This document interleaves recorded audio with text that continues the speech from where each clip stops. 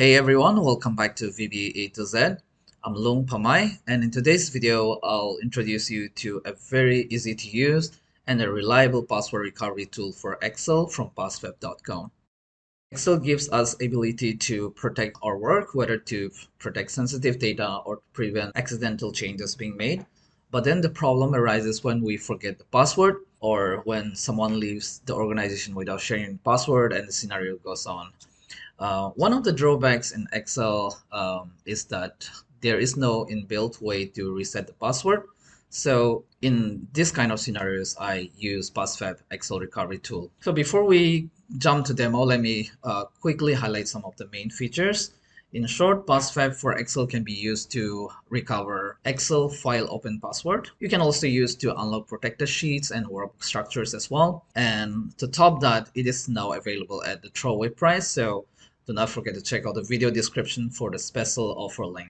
This software uses latest decryption algorithms, making password recovery easier and at the same time keeping your original data safe. It supports .xls and .xlsx formats for Excel 97 all the way till Excel 2019. Okay, now let me give a quick demonstration on how to use this tool. Please note that the detailed user guide is available in the official website. You can also download the free trial version and try it out for yourself. I'll close this and start up PassFab for Excel. Okay, so when you open up the app, you'll see two options. The first one is to recover Excel open password. Second one is to remove restrictions like the Excel worksheet password or the structure log and so on. So let's try this first. This one is easier. It's not take time. Let me add a new workbook from template. And let's say that I protect this with ABC123. It can be anything, more symbols or something like that, okay? It does not matter. And first, I'm going to protect the worksheet. So basically, I copy it from here and I paste it here. Now it should not allow me to make any changes. I can still add the sheets. Now I'll protect the structure as well. No, I'm not able to, add any sheets as well. I'm gonna save this as demo1 and the format is xlsx. Okay, gonna close this, bring up the app, and I'm simply gonna drag it here, or you can browse as well. I'm gonna drag it here and click on remove. So it immediately just removes this. So if you want to see the output, you can click on open folder and the original file is not, changed. This is the output. And then once you open, you'll see that we are able to change it. Okay, so it's simple as that.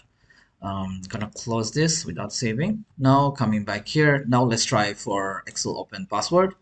I'm gonna go back further. So once you click here, you'll see these three options, three attack modes or recovery modes. So first one is the dictionary attacks. So once you click on settings, you'll see that the first time you download this application, you'll see an option to download the latest dictionary if available. And then once you download it, will go to where the software has been installed with the file unlocker_dictionary.txt. And you can also create your custom dictionary. For example, you click on add, you can browse for the file. For example, let's say that you have very commonly used password that you maintain a list of, then you can also simply create a text file with different passwords like this. Okay, and then you can simply save as let's call this custom dictionary, something like that, and then you should be able to browse from here. Yeah, so you click here, browse your dictionary, open, and that's how it is. So for now, I'll just leave this part as it is because this one has, like about 7 million passwords. I verified this, records count by running one of this code. I basically copied, this dictionary from the software location to my desktop, this file. So if I go here, this file is about 73 MB. And if I just use a simple VBA code to print out what is the total lines of code, then it will basically give me like it has about 7 million records in it. Okay, so that's how I came to know that it has about that much records. Okay, Now let's try this. First, like this is the fastest because it's going through all the list of available possible passwords that are listed in the dictionary. So first, let's try this out. Let's reuse the same file, demo one. This one, this is still logged, and I can save as, and then I'll call this as demo2. I'll add a password. So for this password, let's say that we want to use percentage, maybe A, B, C, D, so that it does not take too much time for us. A, B, C, D, 1, 2, 3. I'll just use this as a password and put it here. I'll add some more tips, but just give me a moment. So now this file has been password protected. If I go into this demo2, so it's asking for password now. Yeah. Now if I let me just verify that the password is correctly entered. Okay, so it works now. Let me try and bring this one here now. And so at the moment it's saying that the password is unknown, and once I click on this, it's basically going to go through the list of all the password available in the dictionary, which is this dictionary. Yeah. And let me click on recover. So yeah, I'm gonna fast forward. It is taking time, but it took me around 1 minute. 1 minute took around like 8 to 10,000 records. Try out. So it's quite fast, but it also depends a little bit on your computer, configuration, the RAM and the memory available, and the processor. So that will have a little bit of impact on the speed.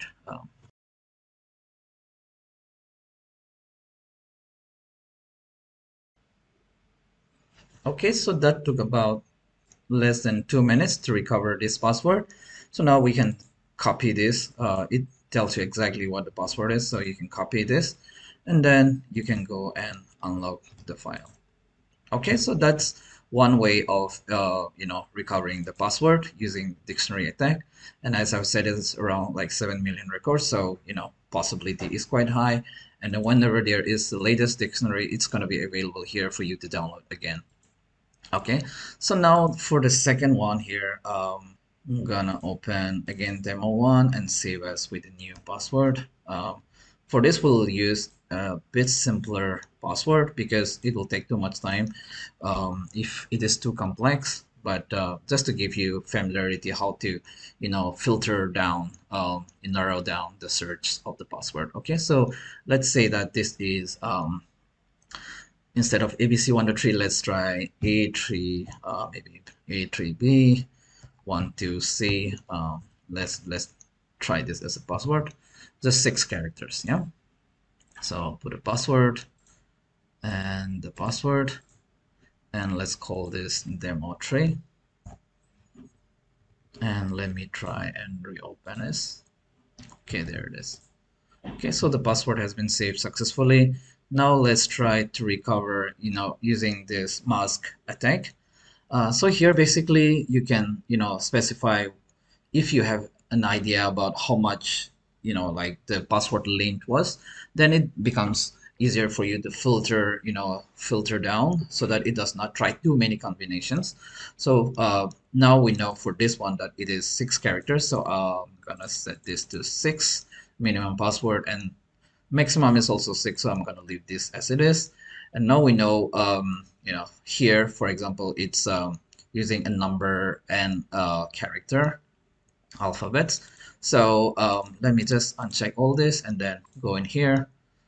And then I'll say, okay, my password will probably have ABC. And then there are no symbols.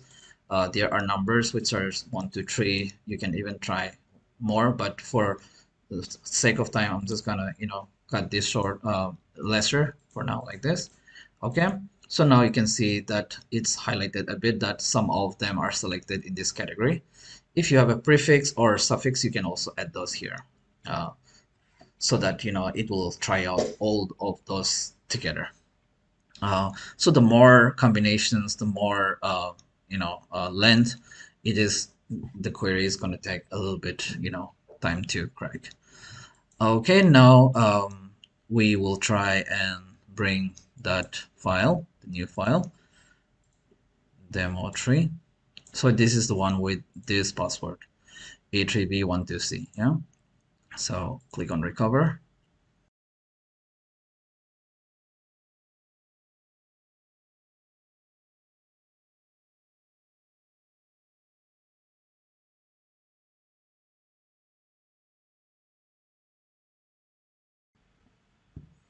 Okay, so it took about, I think it took more than 2 minutes to recover, give us this result.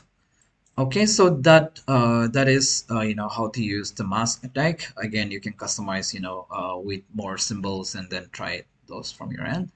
And then the final one is the bruise of force attack. This is the one which takes most time because it's gonna try on all the combinations starting from A and then AA and then all the number combinations, capital and then lowercase, uppercase, and all this together. Yeah, so it's gonna keep trying to run for hours. So I won't be able to demonstrate that properly here, but yeah, you can try that option if these two options does not work.